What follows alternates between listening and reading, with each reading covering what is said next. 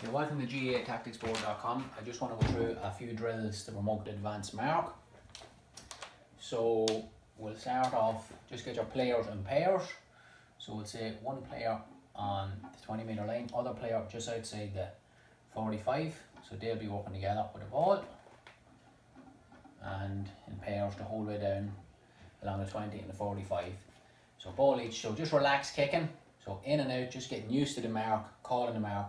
So we'll say on every third one, get your inside player, call the mark and take your shot at the goals. So it's just getting into the head of taking the mark during the game. So that's the first one. Next one, we'll do a drill. We will say,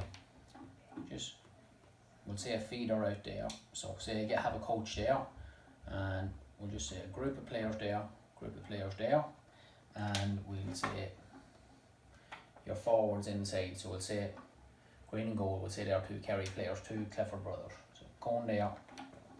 So group here, give and go, so fist, get it back, just angle kick into the edge of the D, and your inside players catching it on the full, call the mark, shot over the bar.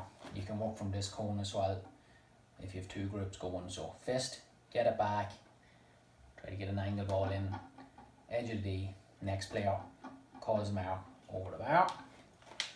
So that's your next drill, and we will finish then with a condition game. So we'll say create a zone inside the 45 and the 65. So bib them up, we'll say a 5-on-5 or we'll say a 5-on-6.